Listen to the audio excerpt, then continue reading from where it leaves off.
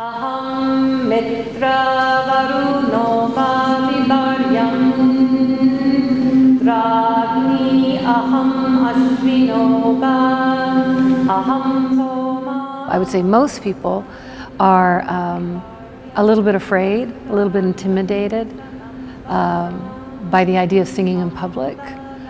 And so that's one of the main motivations of the Voc choir is that very simple idea of just reuniting people with their singing voice, which really is just a very basic part of who we are. Voice and sound awakens us to different experiences within ourselves, and at the same time it connects us to other people.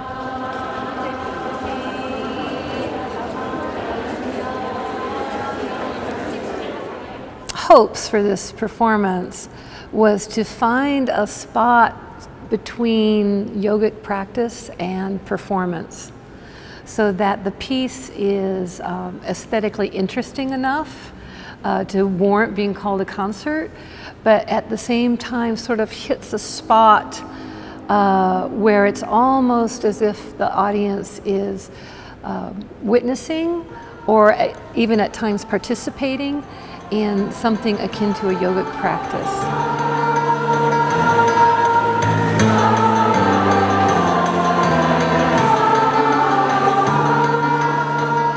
This work for me has shifted my relationship to music a little bit.